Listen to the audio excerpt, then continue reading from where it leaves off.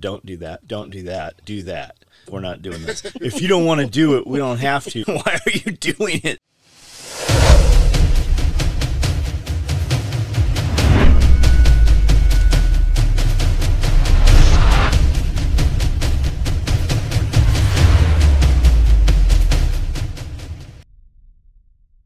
Okay, so episode 29, question and answer, members only. Here is a question from not a member. We ripped this out of somewhere else. It just seemed like a good question. And I haven't read it.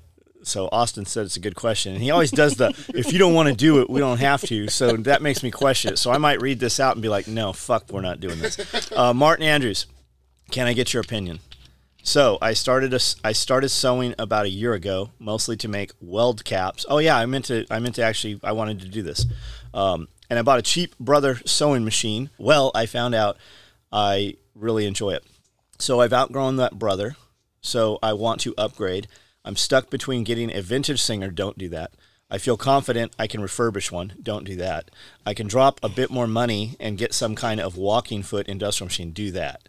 I'm not making any money. Then you're why are you doing it then? I'm not making any money doing this, so I don't know if that makes sense to go straight to a walking foot. Mostly sewing tactical gear, by the way. What option would you choose? Are you telling me that you're mostly sewing tactical gear? People have asked us for welding caps, I don't know, dozens of times over the last few years. And we looked at them, and I'm like, okay, I don't know how to do this. And if we did do it, where is the price? Like, I look at everything by dollars per minute, dollars per hour. And we can build what we build in an hour versus making a welding cap, which would probably take us an hour until we, automated or got better at it. And you have a cap on that welding cap. I have $75 in my head. Now, when you look on Etsy, I think there's $25, $35, these hobbyists, right? It's because they're in their mom's basement. They're soccer moms or whatever. They don't need the money. They don't factor in the cost of business. They're definitely not paying themselves time. I would get a walking foot. That's what all of ours are. The Conso 206s, the Juki. I don't know what the model numbers on them. We've got 2 or 3 model numbers in there, but like the 215 or something. For the Conso, you can get a Conso, and typically now, if you look on Marketplace or Craigslist is just fucking dead. I feel like there's something else there that I'm not aware of. Because Marketplace is even fucked up now too, with so many ads and stuff. But just put in an industrial sewing machine, put in commercial sewing machine. But you're looking for a walking foot because it'll walk over. Instead of just the feed dogs on the bottom kind of pulling the work through and that tension being, that presser foot being smooth and it just letting the work pull, the walking foot, both of them move. It moves it along. It pulls it equally so that it doesn't bind up. And what also happens there, when you're sewing thick stuff on a home machine, the needle just moves straight up and down, and the feed dogs pull it through. What happens is the feed dogs pull the work, and if the work is thick, you get needle deflection. So the needle hits the needle plate, and that's what breaks. That needle bends, the needle breaks, it jams it up. And most of your home machines, I mean, there's some old Brothers, and my mom really liked White, the brand White commercial, not commercial, but White sewing machines, because they were metal parts. And nowadays, like we get Brother embroidery machines, we're paying between $1,200 and $1,600 for them. They're non-serviceable. When one goes down, I've got 2 or 3 more sitting in boxes here. We literally take that thing and put it out in the dumpster. We used to shoot them, like the guys would shoot them up, but it leaves trash everywhere, like the plastic. You might as well be shooting glass bottles. That was fun when you're a kid, when it was in your mom's backyard. It's not fun when it's in your backyard. But you have to clean it up. Yeah, because like you might want to be barefoot in your, like you can't be barefoot anywhere here. Yeah. So I was going to add to this that the sewing machine that you are going to use to sew welding caps is not going to be the same sewing machine that you are going to use to sew tactical gear, because welding caps are made out of cotton. Well, they're made out of quilting cotton typically. There's going to be more in them though, because it has to be something that the spark is not going to catch on fire. And I think there's something else in there also. I don't know. The one when Cody's friend was here, we were talking about welding caps. He took his off of his head, and I looked at it. It is 2 layers of quilting cotton sewn together with a little detail stitch and some ties. That's Got all it. that That's it was. right. That is where the conversation. And I'm like, "What did you pay for this?" He's like, $35. I'm like, I can't even walk down the stairs for $35. Yeah. So are we talking about those like do-rag things, yes. like surgeons wear? Yes, Okay. and it's basically just to keep the sparks out of their hair and to keep the sweat from rolling in their eyes, is my understanding. You could, and I mean, if I was going to pursue that as a business, right, you need other things. I would have like, I would look at doing some welding aprons, like some leather aprons, tool aprons, craftsman aprons.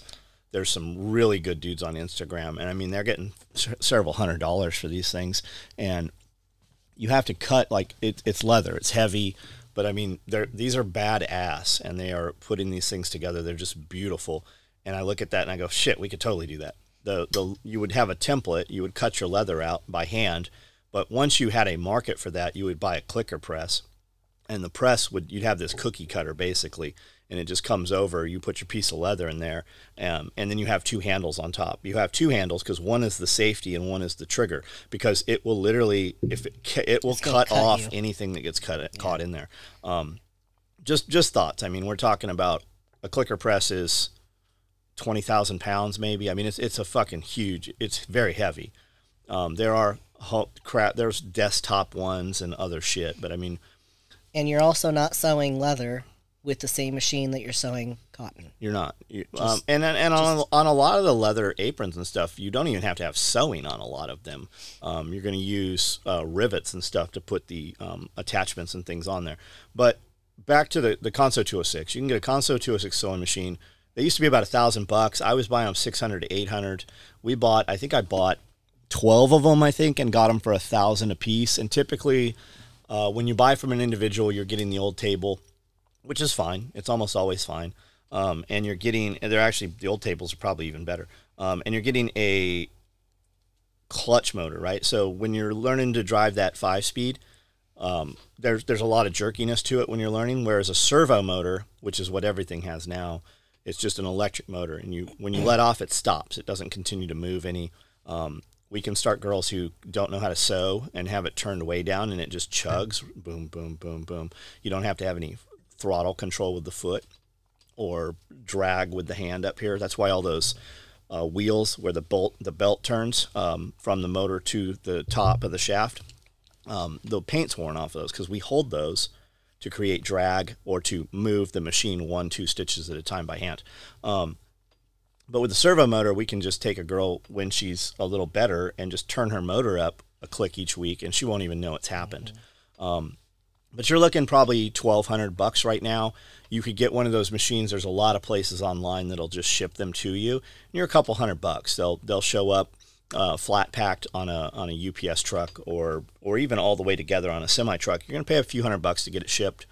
You could probably get one for $1,000, $1,200. It's been completely refurbished, probably repainted, touched up, and they'll typically come with a brand new servo motor and a brand new table.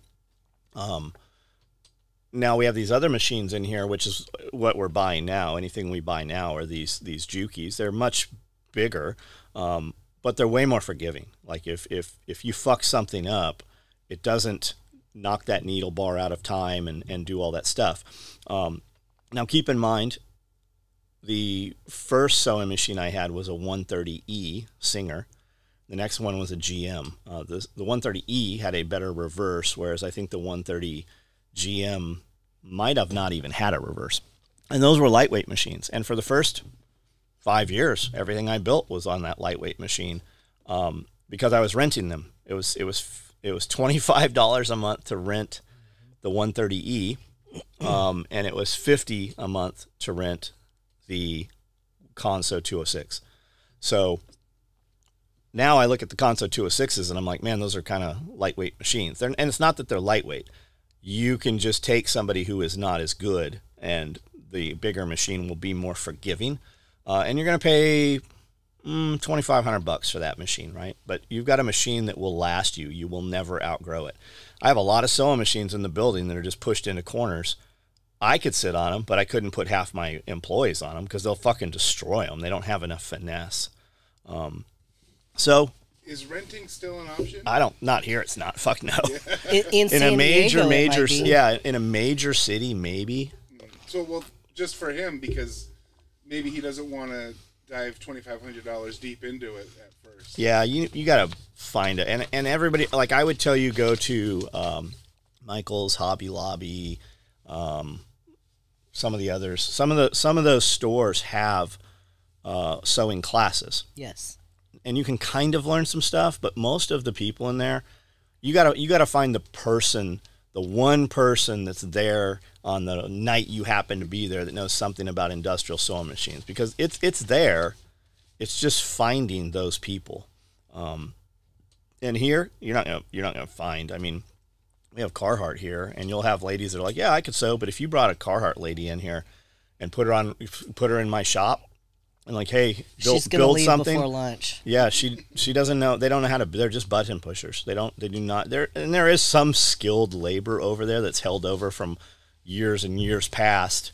But everything now it's just so different. It very much is a dying skill. Trying to tear us down, but me and my team, the